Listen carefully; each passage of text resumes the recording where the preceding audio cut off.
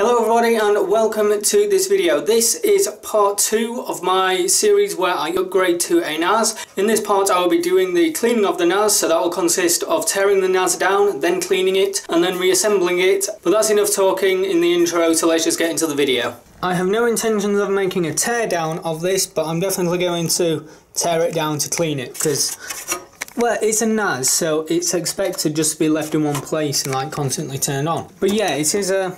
Where's the dusty bits? Like that. It is quite dusty, so I'm going to go give it a good hoover out. So I've decided that in order to help me better clean it, I'm going to remove the removable part of this, which is held in by a screw there, and a screw down there. And then I'm going to clean that by like brushing it out with fine paintbrushes or something. But as for the plastic parts that are all plastic, minus a little rubber grommet bits there, as they are all plastic, they will not be damaged by water.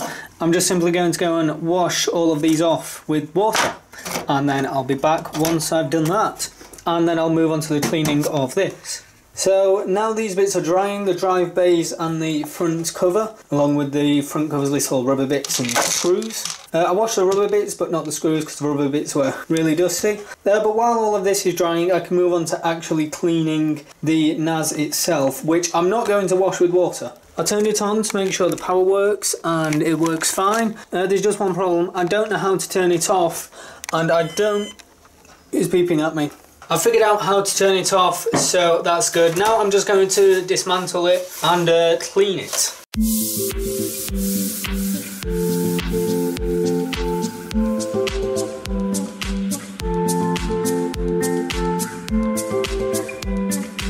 Yep, I'm kind of pleased that I definitely took this off because it does need a clean. I have just realised that this construction is entirely plastic, so this is going to go and get the shower treatment.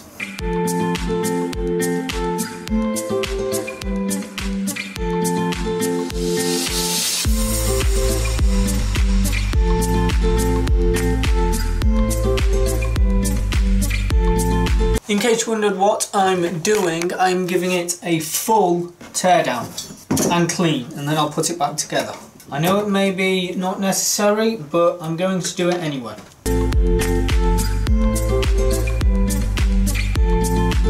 Now I'm going to go and wash it. I'm joking, I'm not going to wash it. I'm going to go give it a wipe down with a dry paintbrush.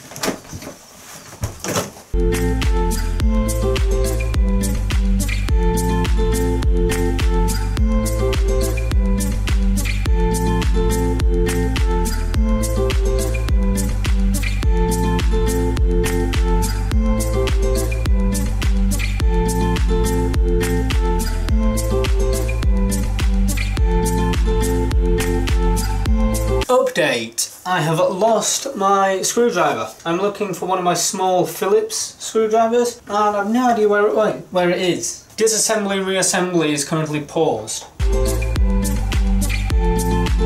And this is the reason why I give stuff a full teardown, especially second-hand electronics, because as you can see there is just dust everywhere. And also in the process of me disassembling it, I've also figured out how you upgrade the RAM. What's currently in here is 2 GB of DDR3. It can support up to 8 GB of RAM, and yeah, it just really needs a clean. I'm also sort of running out of places to put screws.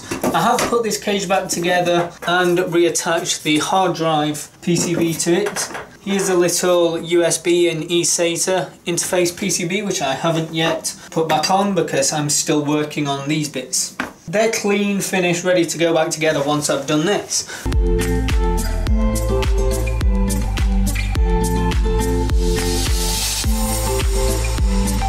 Okay, everything's going missing right now. My screwdriver, lost that, not this one, that small one I was looking for. My small brush I was looking for, I've lost that, and now the brush attachment for the hoover, I've lost that. Where is everything going? This room or this box is like a black hole into... Oh, I found the brush. That didn't quite make it through the wormhole, but the smaller brush, smaller paintbrush and the screwdriver, they're in a parallel universe somewhere doing what they want.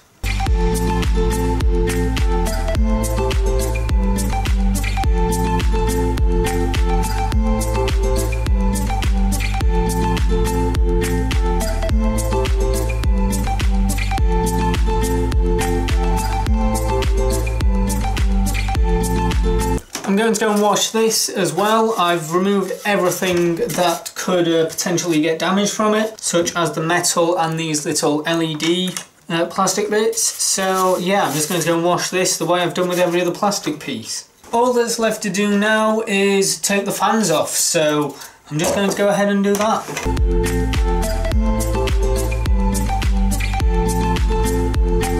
There's that done. So I'm going to go and wash these, as these are plastic.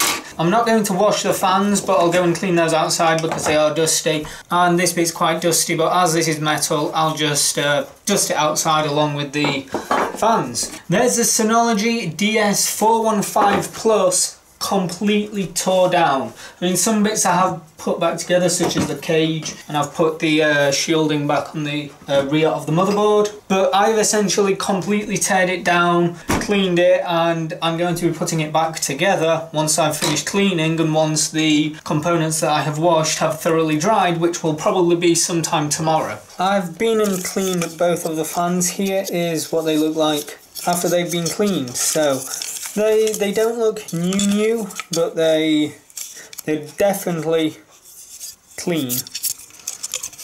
So now all I need to do is wait for the fan grill bits to dry properly, and then I'll screw them back in place. It uses those fans. I think they are identical. Yep, they are. So yeah, they're the fans that are used. I don't know if they're good fans, I don't know if they're bad fans, but yeah, these are the fans once they've been cleaned.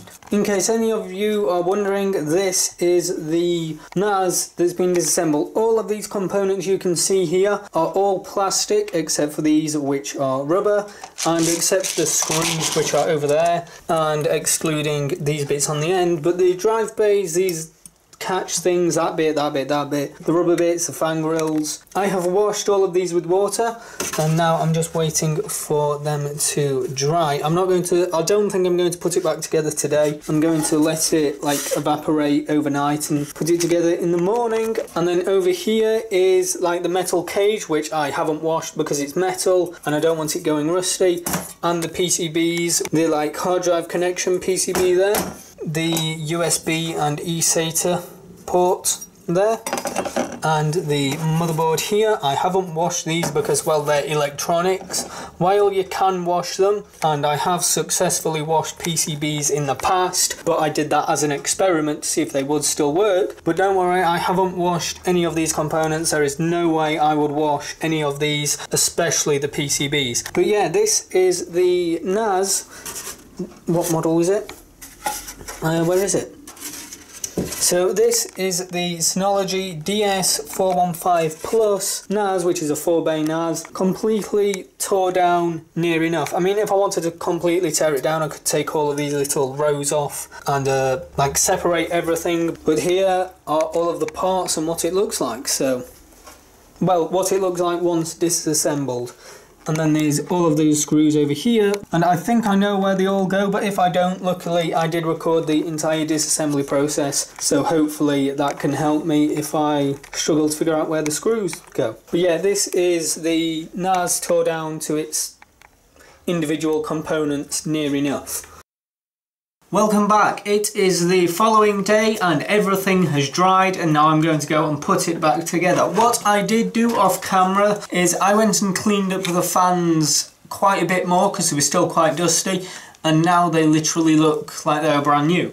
But yeah, everything's dried, and now I'm just going to assemble it all back together, starting off with the fans.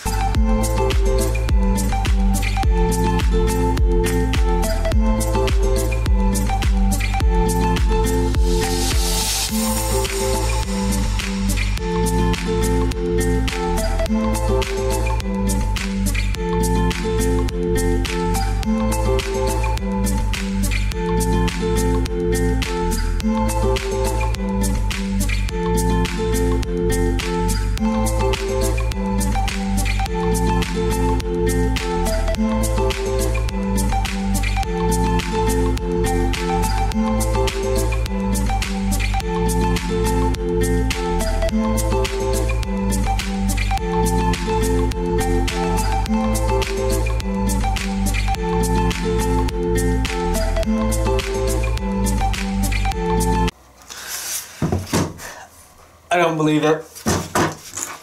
I haven't put the button or LEDs back in, which means I need to dismantle it all to put these back in and then reassemble it all. I'm not going to record that because it will take ages, so I'll just jump cut you to when I've put these back in. I've taken it apart again, and now I'm going to put these the button and the LED lights in, which is what I missed before. So this goes in. Nope, that bit goes over. This is a lot more fiddly than what I would have thought. There we go. Yep, that's it in. And now there's these LED lights. So it will be that way they go in, like that. And they just simply sit in place like that. Now I can go about putting everything back in. And looking back, I'm pleased I did take it apart again, because I noticed I actually missed a step, but this time I won't. Which is why I went and got the electrical tape, because I need to tape this foil back onto the case so it's grounded, because it's not sticky anymore, so I need to tape it in place.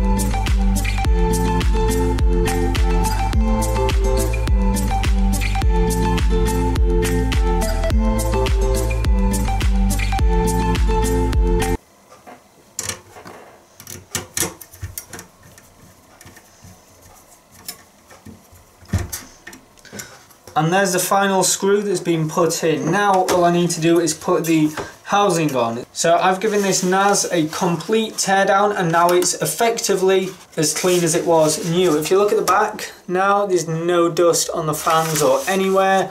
You look in there, there's no dust, no dust, no dust. It's just clean, nice and clean. I know it has this front cover, but I don't think I'm going to use it, because if I do, then it could hinder airflow. Because if I put it on, the airflow will need to go around the sides, whereas if I leave it off, the fans will pull air directly through the drives, whereas with this, they can't pull it through. And I don't need to worry about the drives falling out, because these little clips hold the drives in.